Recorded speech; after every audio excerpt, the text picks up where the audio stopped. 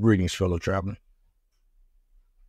Today, I want to remind you of the tremendous power one has in the ability to unlearn.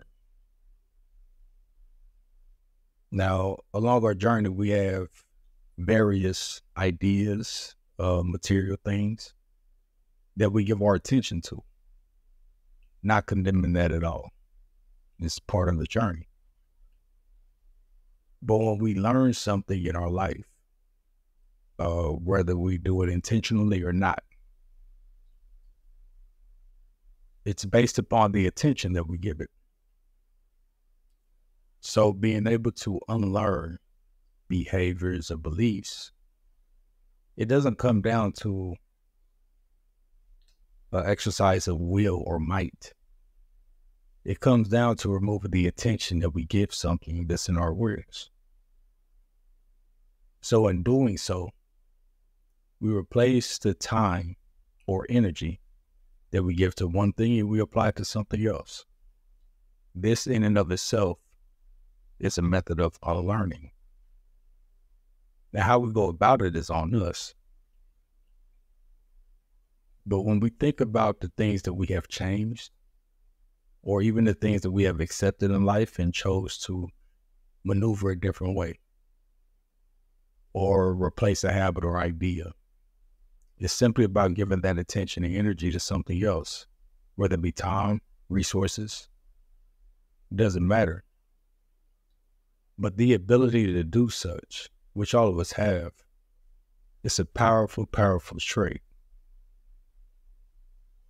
It doesn't matter how long we have spent forming a habit. There are studies that say it takes 20 to 30 days, sometimes 60 days to break habits. Okay, maybe. For some of it more, for some of it be less. That's okay. I'm simply reminding you that sometimes replacing elements in our life with something else, even something that's foreign to us, to where we have to start from scratch, that is okay. And most of the time it's very helpful. Because we could look in hindsight and we could say, well, this didn't work for me and that didn't work for me.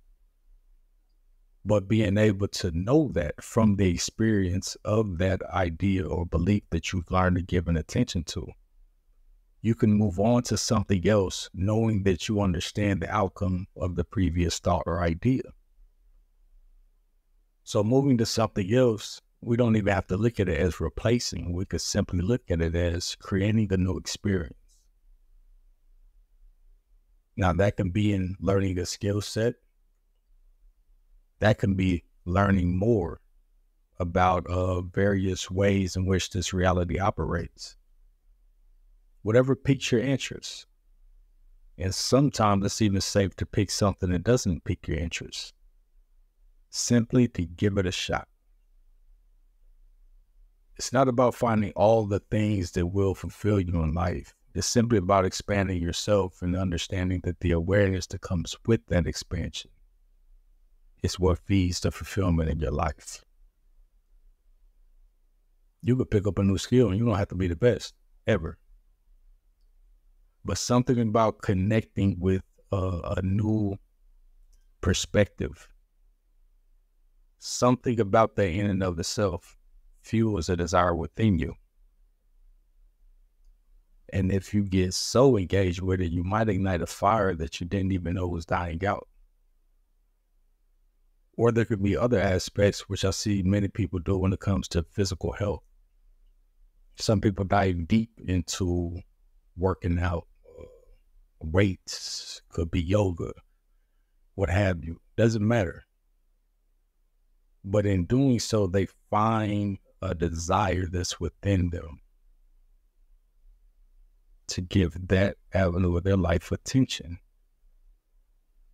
Some people take an intellectual route and they learn and learn and learn. And sometimes they practically apply it. Sometimes they don't. But it's something within that process that feeds their fire. And that's beautiful in and of itself. I'm not going to prescribe any lane for you. I simply want to remind you that whatever you give your attention to really does grow. So why not feed those things that give back to you? If anything, help you live an inspired life. I'm not talking about inspiring the masses. I'm simply talking about inspiring yourself to be involved in your life as you like it and love it to be. The ability to unlearn is powerful in and of itself. With that said, be blessed, and please don't forget to smile.